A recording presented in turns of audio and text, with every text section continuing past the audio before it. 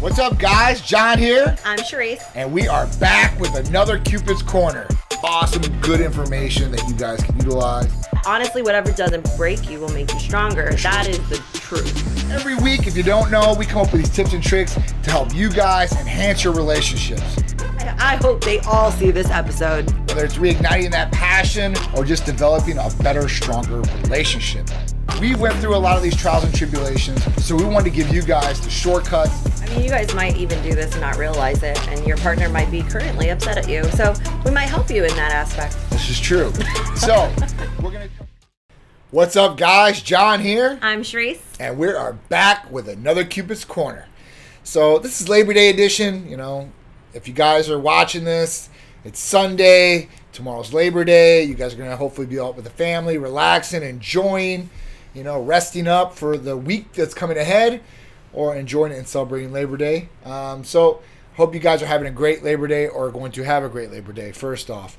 Second off, Cupid's Corner, what we're all about here is giving you guys tips, tricks, insight to try to help you guys further, you know, take your relationship to a whole different level, a better level.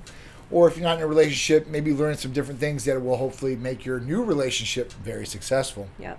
So these are just some of the things that me and Sharisse have done, went through, experienced, or we've seen other people experience. You know, some of the downfalls or some of the don'ts or do's, I guess, the do's and don'ts of what makes a healthy, flourishing relationship, right? And we always go back to one certain topic every show, and that's communication. Communication. You can't talk about it enough. And communication is big in every realm of your life, whether it's your relationship with your partner, your business relationships out there, just in general, man. It's a big, big thing out there. So you want to always talk about communication because nobody's mind readers. And even when you're with your partner for 13, 14 years, yes, they might know what you probably will say or what you're probably thinking about, or they should at that point. I do. That long. But, you know, maybe not all the way. Maybe not. And for people that aren't around you as much, they definitely aren't going to know what you're thinking most of the time. Definitely not. And they might think everything's all good, and you might have problems in your head that you have not told them, and you're holding it against them. So at that point, you want to make sure you're communicating, right? And communicating properly, not yelling at them, not screaming at them. You know, becoming frustrated. You want to communicate properly, easily, so they can understand it and they absorb it.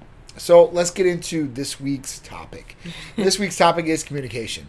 But instead of telling you guys different ways to communicate and stuff like that, we're going to give you guys a little game to play at home. Oh, good luck, guys. So this game is made for couples to really learn about their partner or learn what they could do better with their partner, so they can set themselves up for success in their relationship, right? Or even down the road.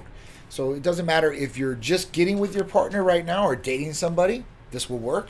Or if you've been in a relationship for 20 years, you can always go back to some of these questions that we're about to, you know, tell you guys, and then ask them. And you'll learn maybe some things that you maybe did not know about your partner at all, right? So there's a lot of different questions you can ask your partner and communicate with. We just picked out 4 because we're on a time constraint. We could probably talk about this for hours and hours on end, and I could write the whole playbook for you guys of what you guys should do. But we only got a limited time here, so at that point, I want to just got to make sure you tune in every Sunday. Yeah, you got to tune in every Sunday. You'll learn more and more. Yeah, maybe we'll give some more questions next Sunday. But, you know, for this one, let's talk about 4 main questions. Let's break them down real quick. First one, if you could see 2 things changed about yourself, what would they be? So if you ask your partner, if there was 2 things you could change about me, what would they be, right? And there's a whole bunch of different examples out there, right? And you shouldn't take this as a shot to... An insult. An insult. Yeah. You know, this is not for that. This is to make you guys go further. So if they say, listen, I wish that, you know, if I could change some things, that you didn't go out all night and spend the whole night out, right? And not call me at least. Wow. That could be one. That'd be terrible. That'd be one. Yeah.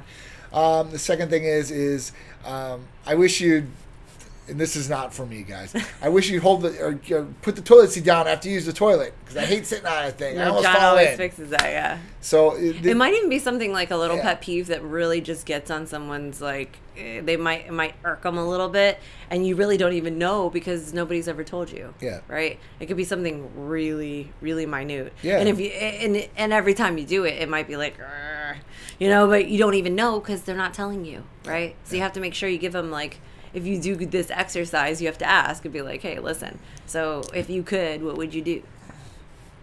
These are some basic things. These are pretty basic things, and will help the relationship. Usually people, if they love somebody truly and they're getting to know them, they take the good with the bad. So everybody has their own quirks, right? And whatever that is. And it's a lot of different things with a lot of different people. It could be you're messy, right? And somebody that you're living with or being with is not messy, and that really irks their nerves. Oh my gosh. You could, be real time sensitive and want to be on time for things. And that's a big one. If John could change something about me, I know that would definitely be one thing. For sure. I know for sure. If he could be like, if he could answer this question, that would be one. Because he brings it up all the time. Like, I went to military school. I'm on time for everything. And you are late for everything. Yeah. You are late. I don't like being late. I want to be punctual. Now, I agree, and this is where I'm like, the talk comes into play, right? Because it's like, okay, yeah, you're totally right. Like, I should definitely be on time to, like, business meetings or any meetings for that matter, things like that. Yes. However, I might disagree to some extent that I don't want to be the first ones at a party or the first ones at a dinner or whatever it might be. I do like making my grand entrance after everyone else is there, right? So that's just my personal opinion. If it was up to John would probably be there 5 minutes early.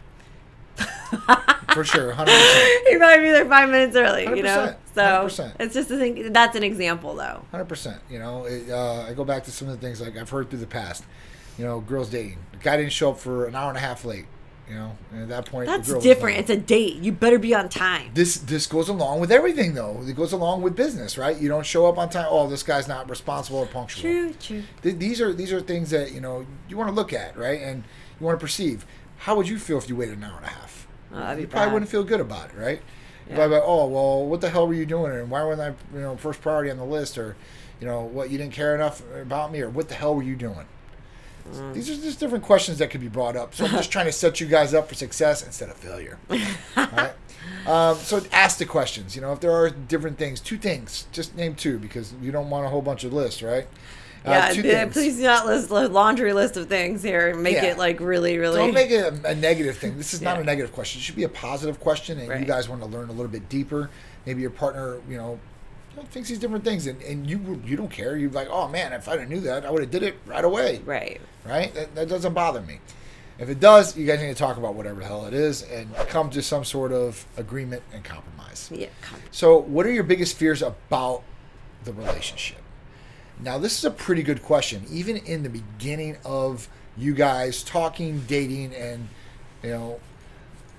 putting forth together the effort to create this relationship. Oh, because all kinds of questions, I think, in the beginning, for sure. I mean, especially this one. Like, what are your biggest fears about the relationship? Even if you've been in a relationship for 6 months, 8 months, what are the biggest fears? Cheating. And you could get cheating, right? That's probably top. There could be a lot of different things. Or I think you're irresponsible, right?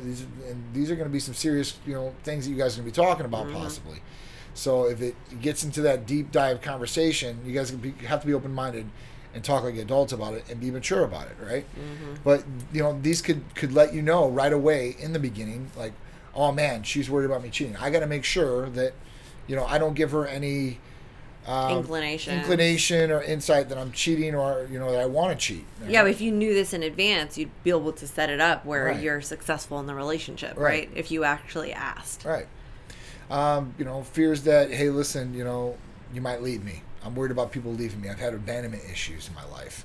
I've had my father or mother leave me when I was a kid, and now that's all I think about it. I don't really want to get close to people because I'm afraid they're going to abandon me, right? And there are people out there like that, man. They want to get close to somebody. Somebody finds interest. They start getting a little close, and then they start getting that anxious feeling of, I'm going to push this person away because I don't want them to leave me. I don't want to be in that situation ever again in my life. It could be abuse. It could be a lot of different things out there that people have past traumatic situations that have happened to them, and they don't want to bring it to the new relationship or forward in their life, but it's a scar. Go through it again. It's a scar, right? And so they might put up blocks and walls. They put the walls up. Yeah. So, we got to think about that, right? And, whoever your partner is, if you really care about them and love them, You want to give them that. You'll work with them. You want to give them that safety net almost Right. to a degree. You want to comfort them, and you want them to feel positive about the relationship, so you guys can move on and grow. Okay. Next one. This is a big one for everybody. I think everybody will learn from this one. How can we improve our intimacy to take it to the next level? Now, this just isn't videos and lingerie. I just said that to him. That was the first thing she said. Oh, people are just going to say, videos of lingerie. All right? Or toys. Okay? So, that's one aspect of intimacy. So when we talk about intimacy, we talk about physical intimacy and mental intimacy. And males are stimulated in different ways than females. Most males are stimulated by physical touch, right, or visual, and most females are stimulated by different things. They can be, your IQ, you're funny, ha ha ha, whatever it is. Like, females are different creatures than men, right? So it's going to be a little bit different for everybody out there. Some female could be like males and they just want the physical touch or whatever it is. But at that point, you guys need to talk about intimacy. And intimacy could be, like I said, mental stimulation. Or females, they want different things, romantic situations, right? Or maybe something you don't want. Of course, I got to be the negative Nancy over here. Maybe you can discuss things that you don't want. I got a good example. So one thing, some people, they do this thing called it's called makeup. We'll call it makeup intercourse since the ABC. And they get into a fight, and then that they make love, and that makes it all better, right? Well, for some people, that doesn't make it all better. And in fact, the whole time that you guys are having this moment, the other person might just be like, I can't even connect with you right now because I'm still so upset.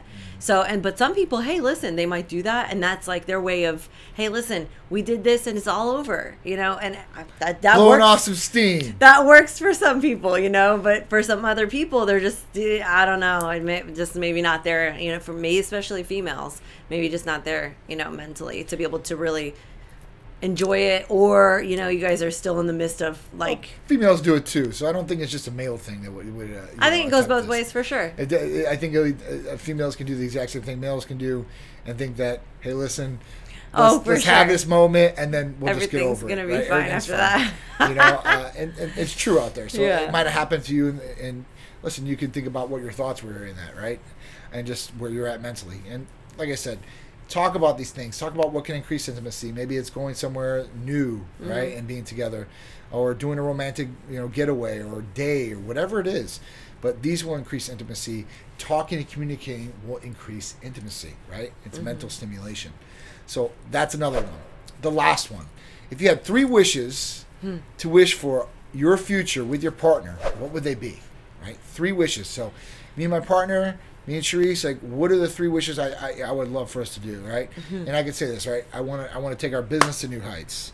I want to take our family to new heights, right? And I want to take our health and make sure our health is #1 priority. Just trying to go to Greece, guys. If we could have those 3 things, then I think that I would be very content, right? Because that's what I want. And you can want different things. And it could be, I want the trip to Greece. I wish we could have the trip to Greece. I want the trip to Greece. Or, to the Turks. Or, I want us to buy, this car. Yeah, it could be anything. Right. And you'll learn more about your partner and kind of what they want. And this is a good exercise to do that with. So it's a good one. I know that some of these questions, might be touchy. They might be a little touchy to, in regards to your relationship, but I promise you, it will better your relationship. Sometimes these questions or conversations need to be brought up, or they will never be brought up, and you'll have animosity, or you won't be happy. Then you just go with the days, and it just you get up, you do it again, and then you go to sleep. You get up and you do it again. It's just repetitive, right? And you get up and do it again. Right. At some point, you guys finally will just part ways. Yeah. It happens. You look for new excitement out there, new things.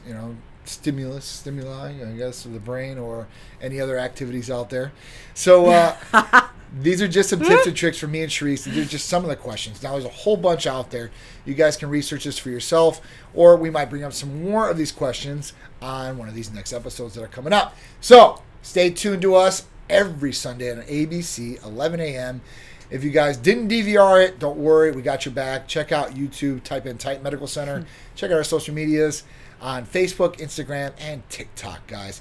We appreciate you tuning in. I'm John. I'm Sharisse. And we'll see you next week on another Cupid's Corner. See you then. There you guys.